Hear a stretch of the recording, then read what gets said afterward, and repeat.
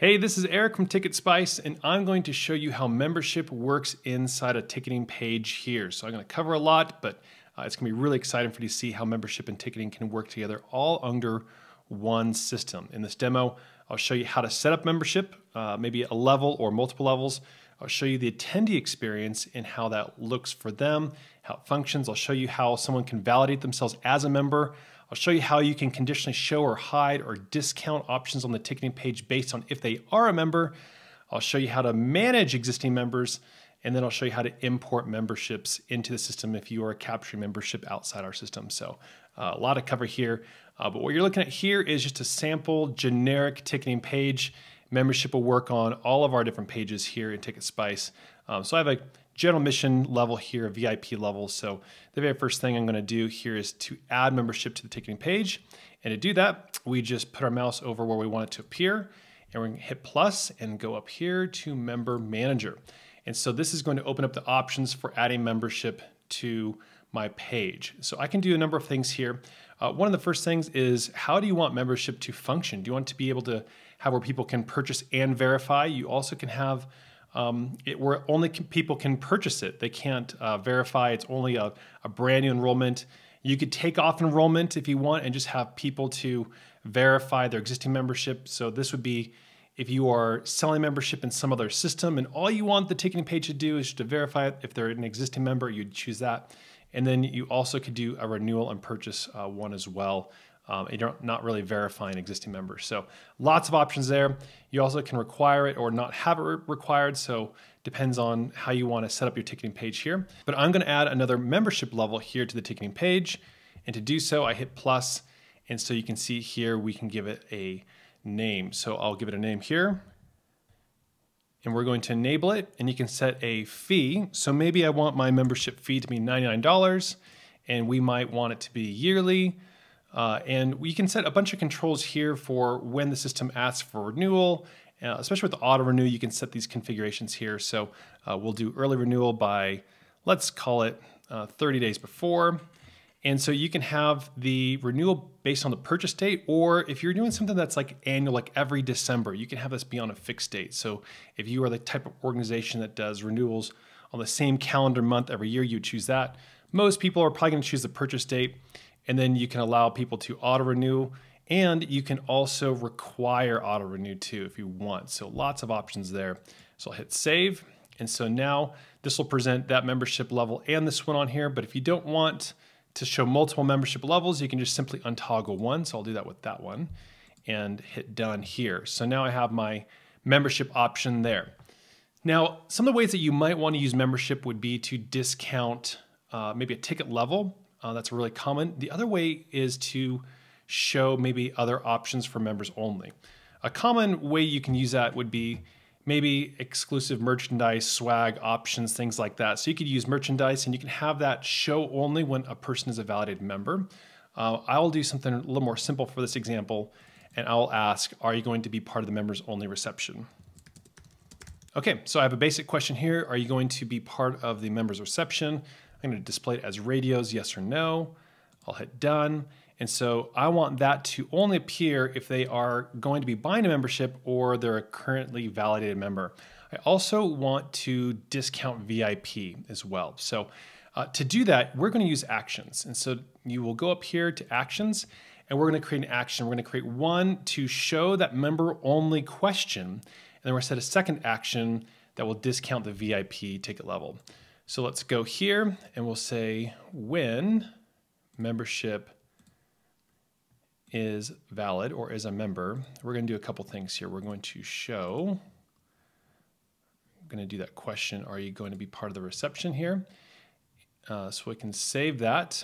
And then we're also going to add that compound action here, which is to apply discount. And so we'll apply a 35% discount, and we'll make it on VIP. You can make it on all ticket levels if you want. That's great.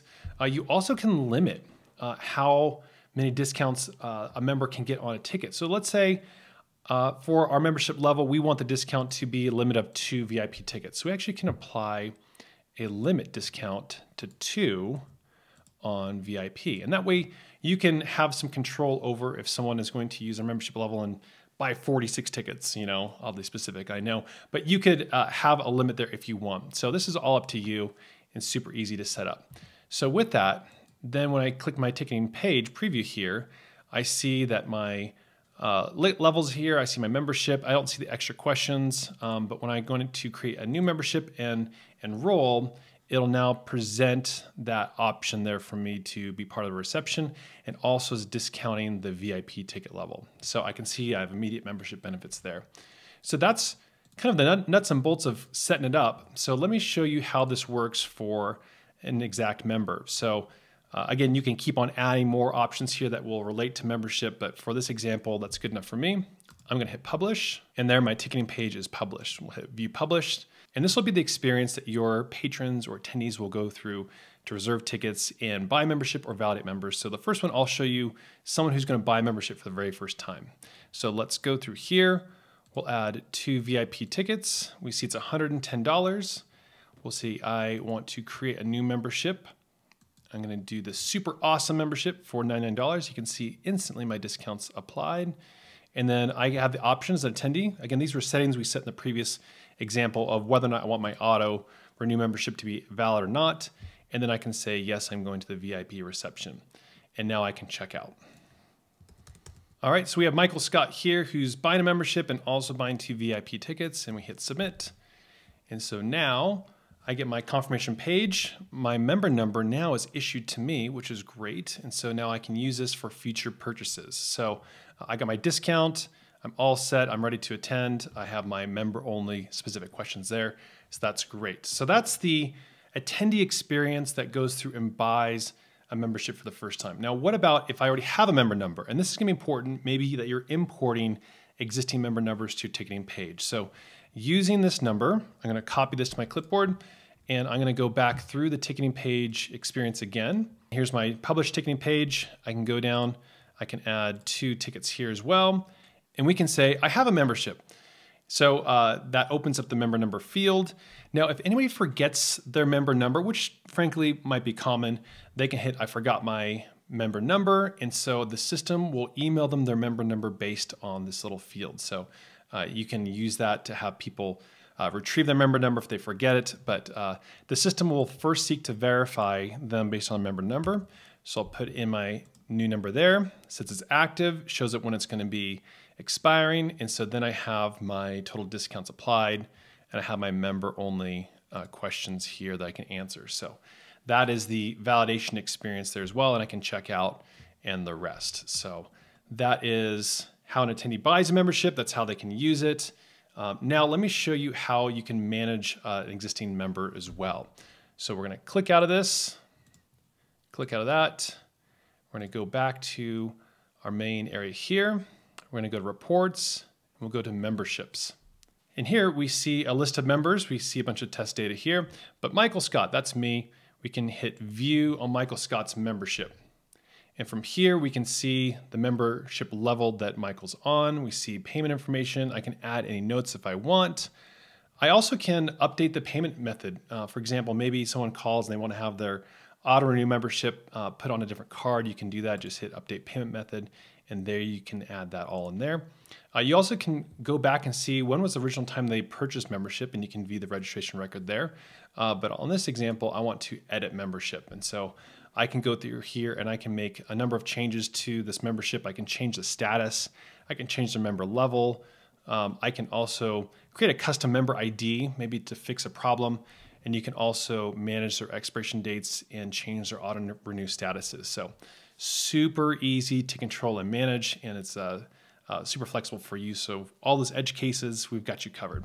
Now, let's talk about if you have an existing membership database and you want to import your existing members into the system. We make that really easy. Over on the top right here, we see import members, and that opens up this window that will walk me through how to import my existing members. And so what the system does, it asks you to match up some of the values into our system. So it'll be member number ID and name and email address and the member level ID and the member price. So you can bring that all in here into the system. And so you just would import them this way. And we give you a little download template that's right here.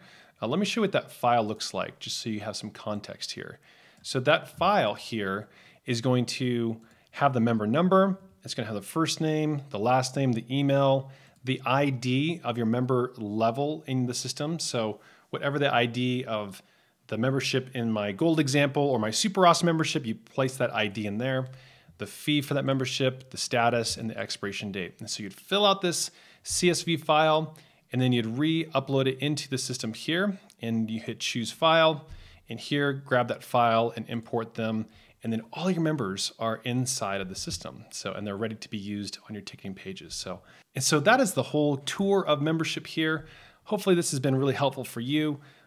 Please reach out to us for any questions you have, but membership and ticketing is really powerful. We hope that you enjoy this demo. Hopefully you get to use it here soon, and thanks for watching.